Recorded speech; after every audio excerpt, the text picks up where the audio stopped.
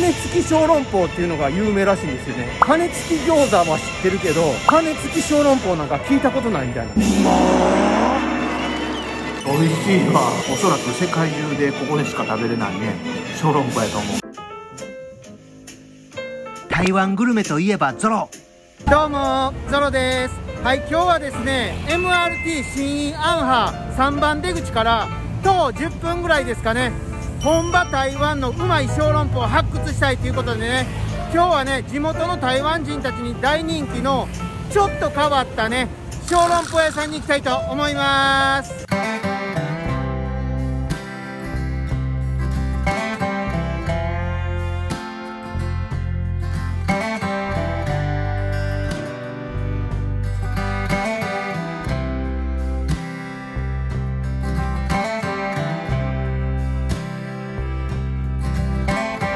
はい、じゃあ今日も元気に行きましょうか。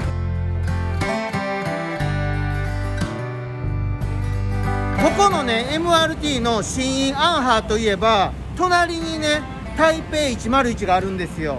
でっかいビルね、台湾といえば台北101、はい、ランドマークですね。その隣の駅なんで、この新安波のエリアはちょっとね高級エリア、富裕層のねエリアとしてね有名なんですよね。でもね実はちょっとすぐそこ行ったところにねローカルの夜市があるんですよ。観光客にも人気やし、地元の台湾人たちにも人気のねドンファージエイエス通化街夜市っていうのがあるんですけども、ミシュランビブグルマンのお店が3軒入っててね、それ過去に僕 Vlog 撮ってあるんでね、また気になる方はね概要欄に URL 貼っとくんで、よかったらチェックしてみてくださいね。はい、でここのね大きな交差点をね左に曲がります。さあさあ今日は小籠包ですよ。小籠包、ルーローファン、小籠包、尿漏麺、台湾三大料理の一つってね僕はいつも言ってるんですけどね、やっぱりね台湾に旅行に来たらね小籠包絶対食べると思うんですよね。台湾に旅行に来て小籠包を食べずに帰ったみたいな人あんま聞いたことないんでね、有名なね鼎泰豐とか元水楼とかね皆さんね食べに行くと思うんですけども、そういうね有名どころのね小籠包はもちろんいいんですけどね、間違いないから、美味しいし間違いないからもちろんいいんですけども、プラスワンポイントでねやっぱりね観光客は絶対知らない、地元の台湾人しか知らないみたいなね、そんな超ドローカルのね美味しい小籠包屋さんもね押さえておきたいところですよね。でね今日今から行くお店はねまさにそういうお店やと思うんですよ。本当にね観光客の人はね全然知らないと思う、地元の台湾人たちに大人気の小籠包のお店なんですけど、さっき出だしにちょっと言ったんですけどね、今日はちょっとね一風変わったね変わり種の小籠包屋さんらしいんですよ。なんかね羽付き小籠包っていうのが有名らしいんですよね。何羽付きみたいな、羽付き餃子は知ってるけど羽付き小籠包なんか聞いたことないみたいな。はい、僕もこのゾロの台湾グルメチャンネルねもう400件近く紹介してますけども、そんなん今まで聞いたことないですね。はい、あとね麻婆豆腐小籠包っていうのがあるみたいなんですよ。みたいな、変わり種すぎるやろみたいなね。僕麻婆豆腐大好きなんで、どっちかといえば羽付き小籠包よりも麻婆豆腐小籠包の方にねちょっと興味があるんですけどね、まあね美味しいかどうかはねまだね食べてみないとわからないんでね、今から僕がね行ってねこのね本音で分かりやすくね検証してみたいと思います。はい、じゃあねあとはねもうそこねちょっとしばらくまっすぐ行くんでね、またね早送りで行きたいと思います。はい、でここのね交差点をね左に曲がります。はい、でこれ左に曲がったらねあとねまっすぐね 1,2 分ぐらい行ったらね着くと思うんでね。あ、着きました着きました。あれやねあれやね、白い看板に黒い字でね上海タンパオって書いてるね。まあ小籠包のね発祥は中国の上海なんでね、思ってたより綺麗なお店やね。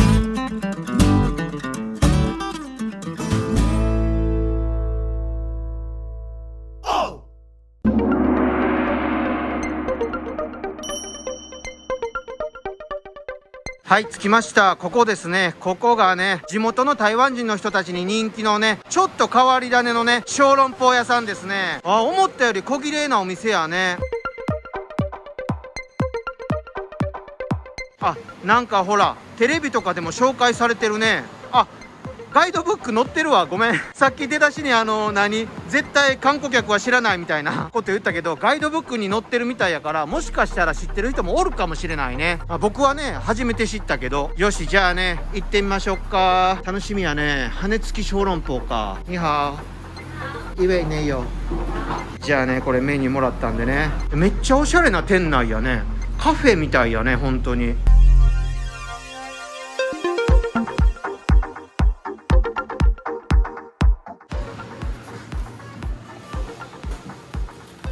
じゃあね、メニューもらってきたんでね、見ましょうか。メニューはね、こんな感じです。おー値段安いな。これが多分ね、この3つが麻婆豆腐タンパオとかね、このクリスピーチーズタンパオとかさ、このチャージャンタンパオとかちょっと変わってるよね。見てほら、値段が90元とかやで。安いな。普通小籠包ってさ、高かったら200元超えるし、なんやろ、レストランとかやったら150元180元とかするけどね。ここ100元切ってるな。しかもこれ麻婆豆腐やで。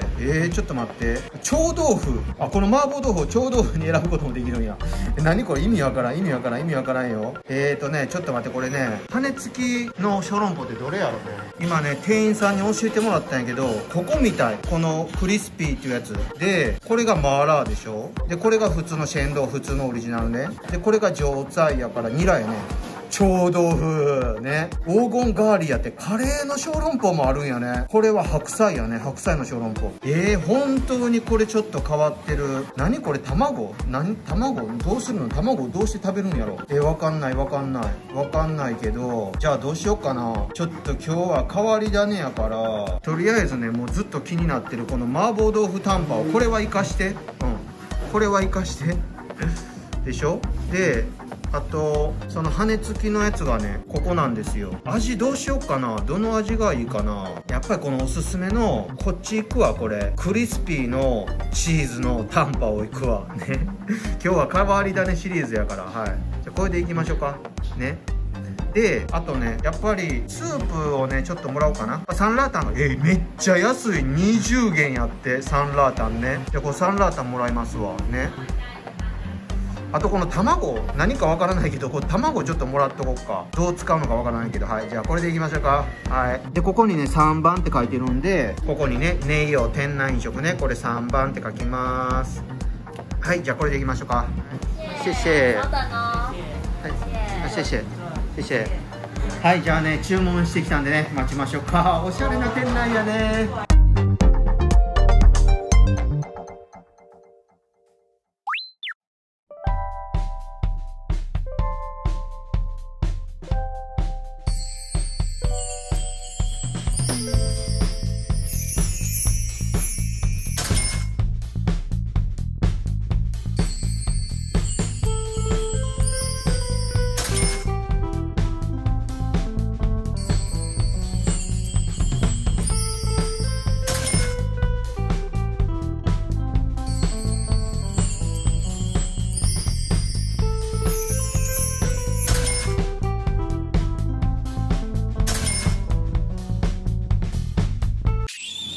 はい、というわけでね、今日はね本場台湾のねうまい小籠包を発掘したいということでね、今日はねちょっとね一風変わり種のね小籠包屋さんにやってきました。でこれがね変わり種のねチーズクリスピー小籠包です。はい、羽付きやね、ほんまに羽がついてるわね。これ2階建てになってるね。上に4つと下に4つみたいな。で上になんかチーズがねとろーってかかってる。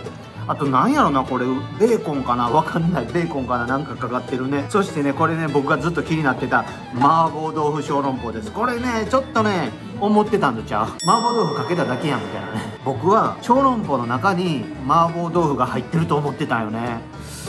これはなんかちょっとね見た目もなんかあれ残念やし、思ってたんとちゃう。まあまあでもね肝心なのは味なんでね。はい。でサンラータンもらいました。これ20元やで。安いのにね満タン入ってるね。これは安いわ。であとねこの何かわからない卵焼きもらいました。はい、なんかちょっと厚焼き卵みたいになってね、もしかしたら中に何か入ってるのかもしれません。じゃあね早速食べていきましょうか。まずねこの名物のねお店の激推しのねチーズクリスピー羽付き小籠包からいきましょうか。なんやろねこれ。普通小籠包はねなんか酢醤油に浸しておいた針生姜とか用意して食べたりするんやけど、で中破って先スープ飲んだりとかするんやけど、まあこれちょっと変わり種やからね、もうそのままねちょっと食べましょうかね。これまずこの羽をね、パリパリってほんまに言うわ。この羽をちぎってね、うわこれちょっとなんかでも食べにくいな。じゃあ羽付きチーズ小籠包いただきます。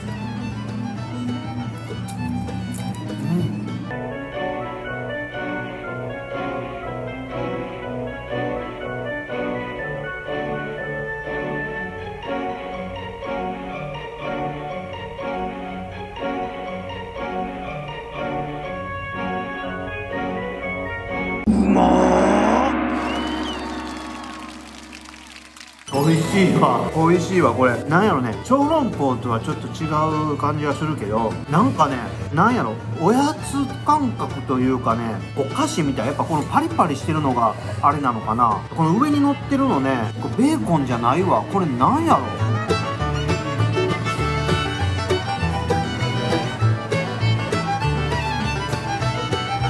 これは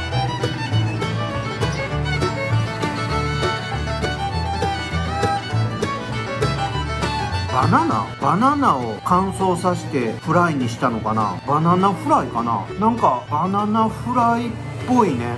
もしくはグアバじゃパパイヤムーグアわかんないけど、何かしらのフルーツを乾燥させたやつを揚げましたみたいな感じやね。これね、下から2階建てなんで、下からもね小籠包出てきました。はい、じゃあ下の方の小籠包ね、結構肉汁もあるんかもしれない、もしかしたら。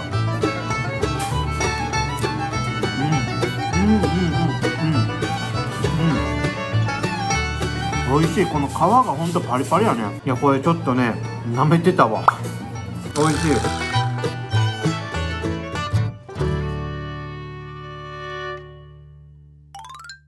じゃあこれはね、楽しみにしてたね、変わり種のね麻婆豆腐小籠包です。はい、これね中身が選べたんですよ。ズーロー豚ひき肉か上菜ニラか臭豆腐。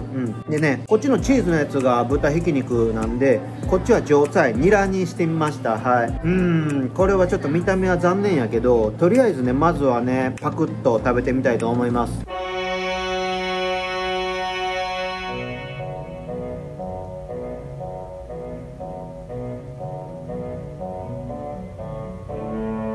美味しいわ。これ思った以上に肉汁がね入ってる。ここ見た感じね、この上のチュンでこの見た感じね、なんか手作りじゃなさそうやなみたいな感じがするんやけど、買ってきた冷凍のやつかなみたいなちょっと思ったんやけど、これ手作りやね。ちゃんとすごい肉汁の量やわ。ニラの風味がすごいわ。これ美味しいな。意外。じゃあね、このね麻婆豆腐をねたっぷりのっけて、麻婆豆腐小籠包です。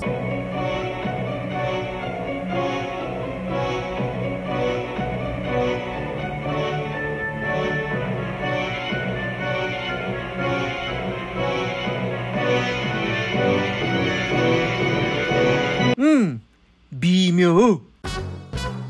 これはね、美味しいけど、正直ちょっと麻婆豆腐の味が濃すぎて、結構辛い。味噌味タイプの麻婆豆腐で、味が濃いめなんで、小籠包の味がなくなるわ。だから、これは、あんまり合わないかな、正直ね。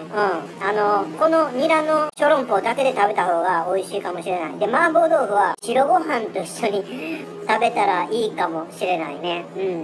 はい。そんな感じ。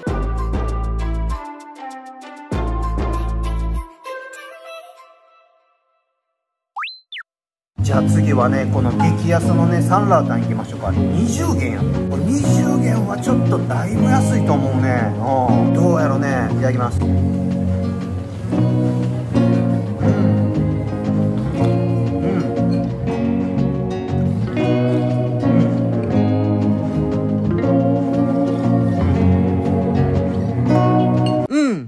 普通。まあそれは20元なので、はい、可もなく不可もなくっていう感じですね。決してまずいとかそういうわけじゃなくて、普通かな。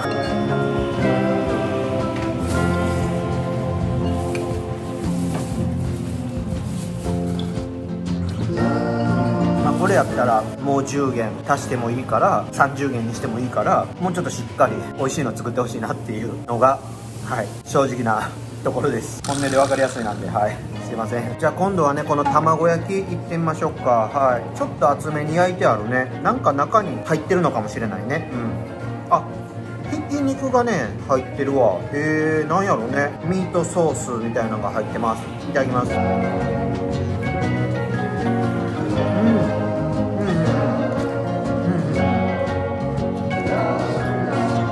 これ美味しいな。なんやろ、お弁当のおかずやわ。そうや、お弁当のおかずに入ってる卵焼きやね。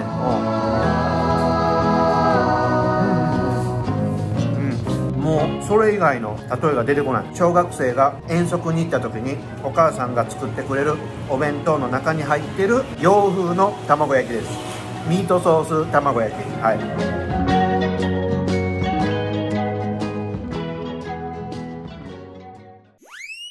はい、じゃあね、毎度おなじみタイムトゥメッシェロカメラの時間がやってまいりました。はい、今日はね、このね変わり種の羽付きのねチーズ小籠包あるじゃないですか。これね、ほら汁をほらさっき出さなかったでしょ。もしかしたらこれ汁結構ねたっぷり入ってるかもしれないっていうね、口の中でさっき結構弾けたよね。これでもちょっとチーズでね剥がれにくいっていうか取りづらい、それがちょっと欠点がある。この取る時にさ破れてしまうみたいな、そういう欠点はちょっとあるかな、正直ね。くっついちゃってるからさ、これを取る時にもう肉汁がね出ちゃうんよ。うまいこといけたかな。じゃあここにねほら入れたんで、これ肉汁が出るかちょっとチェックしてみようね。いきます。えい、ほっ、出ません。肉汁出ません。なんでやろうね、さっき食べた時すごい肉汁出たんやけど、もう時間が経ったからかな。あ、でもほらちょっとポタポタと出てきましたね。これねほんとうまみがね結構ねあるんよね。じゃあこれでねいただきます。こ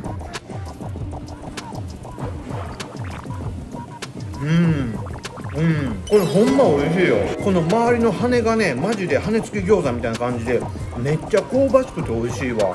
じゃあ次はねこのね麻婆豆腐小籠包のこのニラのやつね、これはね絶対肉汁めっちゃ入ってると思う。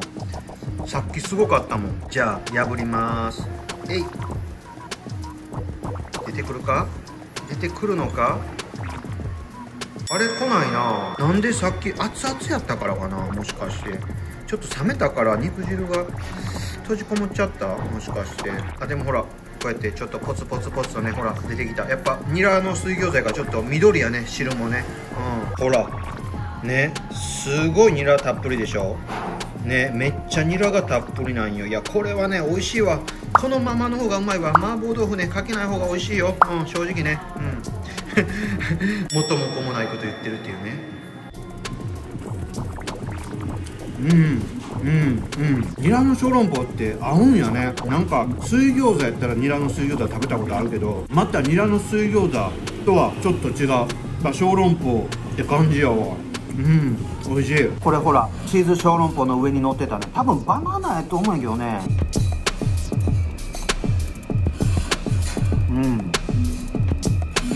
多分ね、ちょっとココナッツの味がするチーズ羽根付き小籠包。いやこれマジでね冗談抜きでね結構美味しい。ちょっと正直子供騙しかなって思ってたけど、とりあえずねここでしか食べれない、おそらく世界中でここでしか食べれないね小籠包やと思う。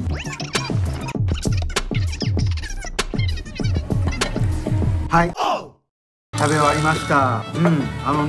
思ってた以上に美味しかった。本当に特にこのチーズクリスピー羽根付き小籠包がね、いや本当に美味しかったわ。これでもねなんか学生さんとかが好きな味やなって思った。なんかほんとおやつみたいな感じやね。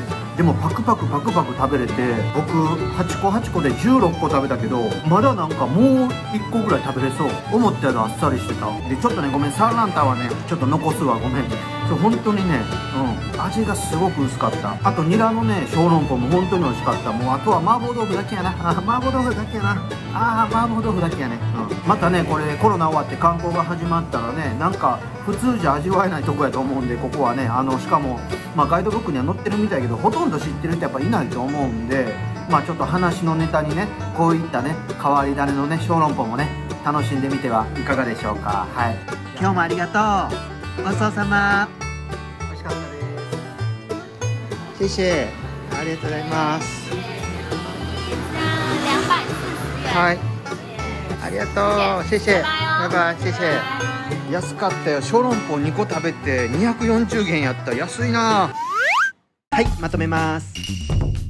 本場台湾のうまい小籠包を発掘したいということで、地元の台湾人たちに人気の今回はちょっと変わり種。